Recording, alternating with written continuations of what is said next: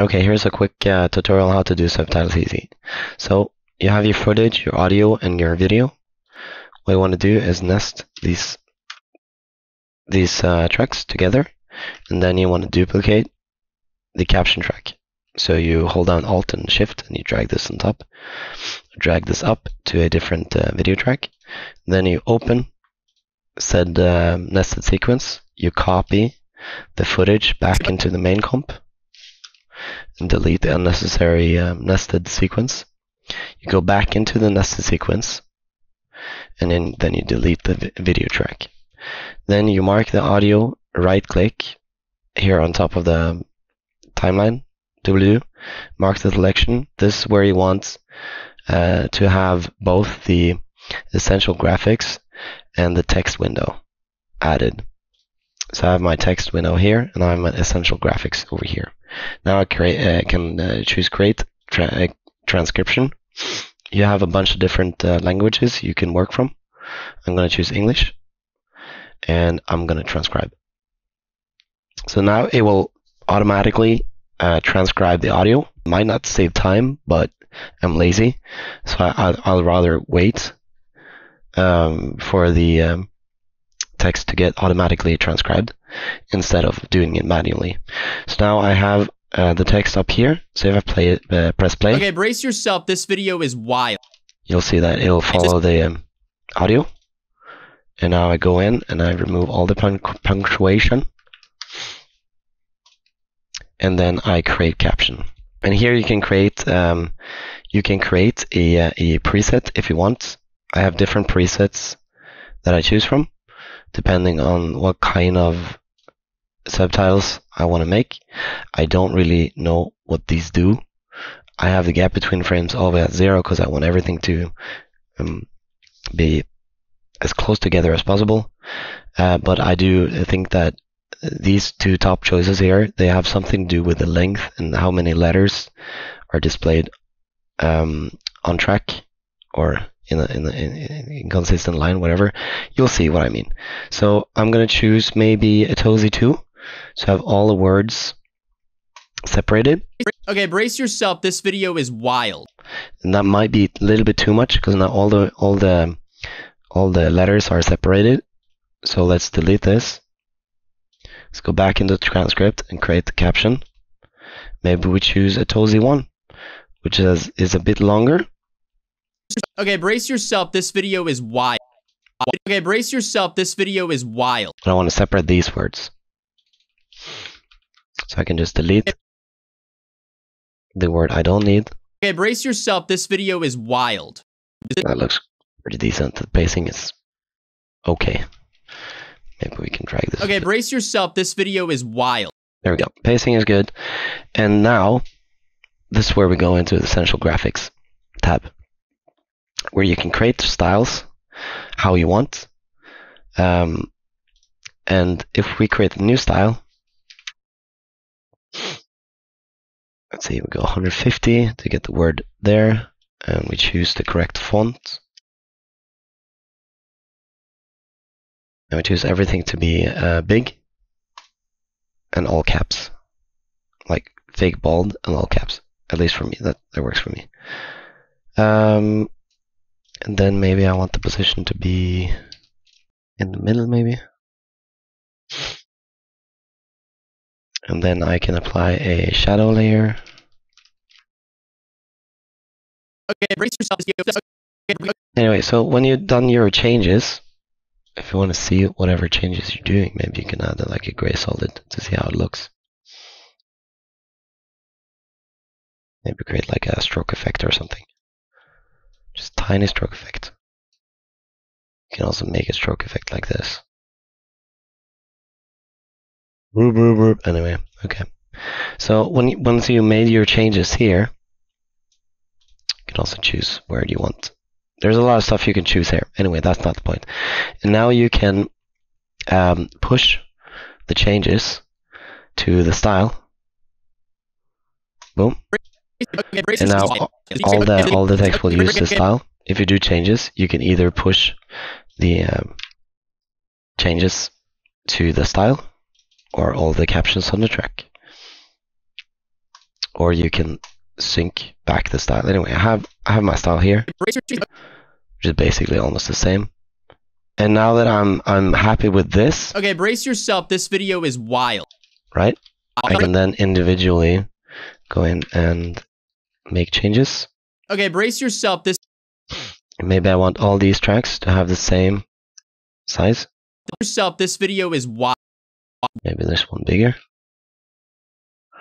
And you have a bounding box. If you create a scale too large, it'll either disappear or go into like 2 words add on top of other words. Anyway, just work with this, whatever. Okay, brace yourself. This video is wild. There we go. Now we have our subtitles. Now I can close this. We're done working here. So now I choose the cut tool, and I just go through. Brace yourself. This video is.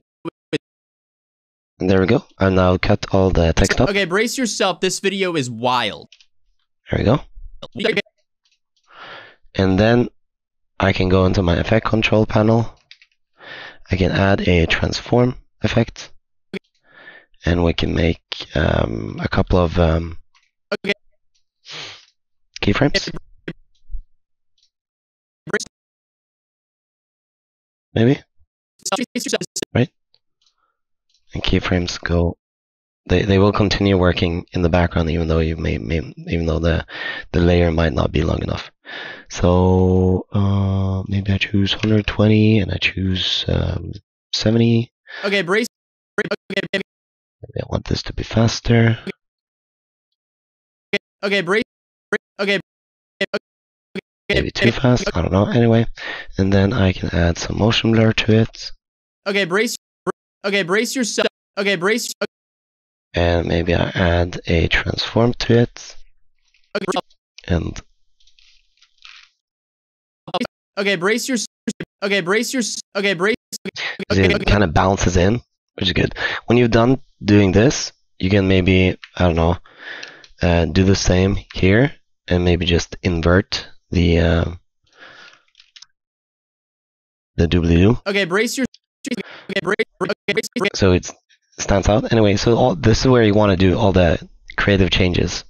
You can also add a lot of effects on top of these nested sequences without it damaging the subtitles inside it.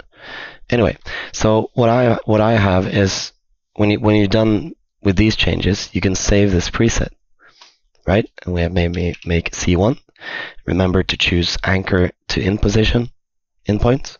You can also change this after the fact if you double click on the preset, but make preset, and then you can just drag and drop the preset on top of the nested sequence. I'm just going to remove all the attributes, and then I'm going to choose what parts I want.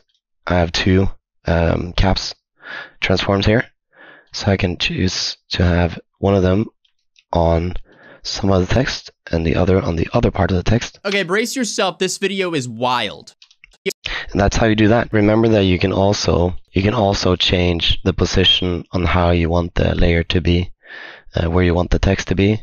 So I like to have the text on the bottom. That's why I have added a position value to my y-axis. Okay, brace yourself. This video is wild. But presets are amazing. Use presets. Anyway, also keep in mind that if you want to add chromatic aberration or whatever, if you want to add such effects, you can do that on the nested sequence. So you can get. Okay, brace yourself. This video is wild. Which is a very extreme example, of course. So you can really customize whatever you want to. On the next. Okay, brace parts. yourself. This video is wild. Just if you want to, you can do that. If you want to remove specific effects, you can choose what effects you want to remove by remove attributes and paste it. Okay, brace yourself. This video is wild. So that's one one way of doing it. You can also choose, if you want to, you can choose to track all of this. And we're gonna, I'm gonna show you how to do this easy, but you need After Effects. Track. And I go inside of this track. I nested this video sequence, and I just export the video. And then you open After Effects. You create a new project, whatever. Use if you have a different if you have After Effects default project you like to use, you can use that one as well. Anyway, so inside here you create a solid. You have two different modes, two different options when it comes to tracking. You can either use After Effects built-in point tracker, just mark the whatever, and you can use the point tracker, which is good for tracking pixels. Or what I like to use is I like to use the inbuilt Mocha plugin for After Effects. You open up Mocha, and I'm not gonna give a deep explanation of how this works, but this uses planar tracking data, which tracks entire surfaces. You want to create a spline using the pen tool up here, and I want to maybe track the middle of his face. So I'll just click and add an area where I want the track to be around this position. To close the loop, you right click and then I unclick all these options, because here you can add scale, rotation, skew, and perspective, but we only need the position. And now we've added this, and then you track forward, right? And then we save this track by clicking the save icon up here to the left, and then you close Mocha. That's all you need. And then you need to make the tracking data. So you click the create tracking data option here in the tracking data, blah blah blah. Choose the layer. You can also rename layers. Choose OK. And then you choose transform, and you choose the solid, and you apply the export. And now this has tracking data to it, this square. So what you can do now is you can just copy this, Control C, copy the dark gray, go back into Premiere, go back into your main comp, and since video track 1 is enabled, it'll go on bottom anyway. And now we have a tracked surface in Premiere Pro with position tracking. So now we can maybe nest all the captions, and we can simply copy the position data, mark it, Control C, go into track 1, mark position, Control V. Okay, brace yourself. This video is wild. And now it'll follow his face. And that's how easy. Okay, brace yourself. This video is wild. And that's how easy make track in okay, brace yourself. This video is wild. While using After Effects. As you can see, it'll automatically jump a little bit further up, because it'll now it would now follow the gray solid area, so we can use the anchor point to position it lower. Okay, brace yourself. This video is wild.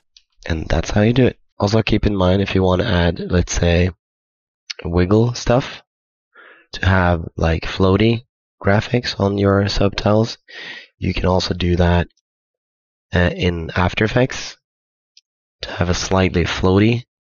Maybe that's a little bit too less. Like this, 0.640 maybe, and then you add like a rotation to it. You can maybe use something like this. And remember to extend this. Extend it to maybe like, I don't know, 10 minutes. You can have the wiggle run for 10 minutes. So what you can do with this, you can also add you can nest this or pre-comp this, move all the RGB bits into it, boom, and then you can add a Mocha Tracker to the wiggle, or to the thingy over here. You can track this all the way through with rotation, scale, and transform. Wait for this to complete. Okay, we're going to track 1.5 minutes, not 10 minutes, but you can let it run for 10 minutes if you want to. We're going to save the track, exit Mocha, make tracking data from the layer, and then we're going to add a new solid, and we're going to choose transform, go back to the track, export it to the dark gray, and export.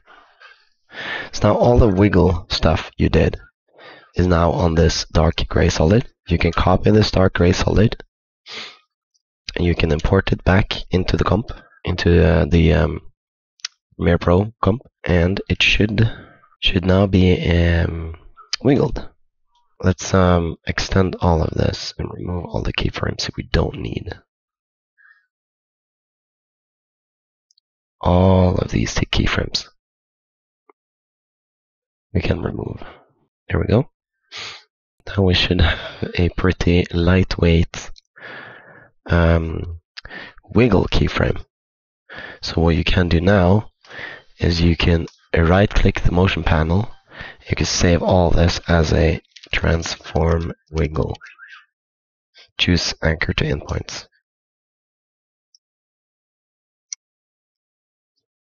Now we have a transform wiggle here.